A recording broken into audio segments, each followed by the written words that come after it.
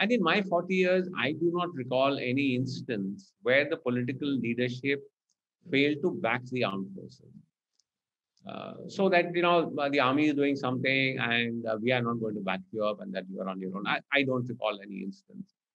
For example, I think one of our strongest responses to Chinese action was in 1986, which was the Guangdong incident. And that time, the army responded very forcefully. The political leadership backed the decisions. I know initially there were some questions about will this lead to some kind of conflict with China? But thereafter, whatever the army did was complete backing by the political leadership. And in fact, the Guangdong incident carried on almost for 1 year, similar to what we are seeing in the dark.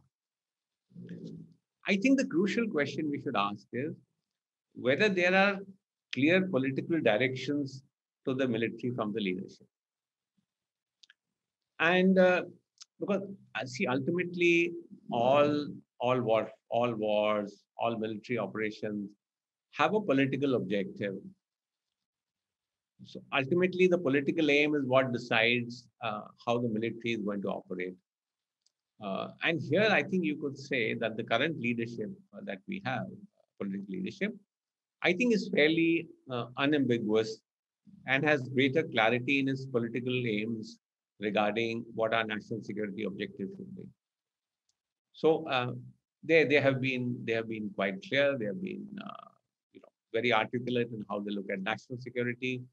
I think they also have a greater risk-taking appetite than we have seen in the past. And so if there are clear directions to the military, I think the military knows exactly what it's to do, how it is to operate. So as I said, it's not as if the army has not been or the military has not been backed by the political leadership in the past.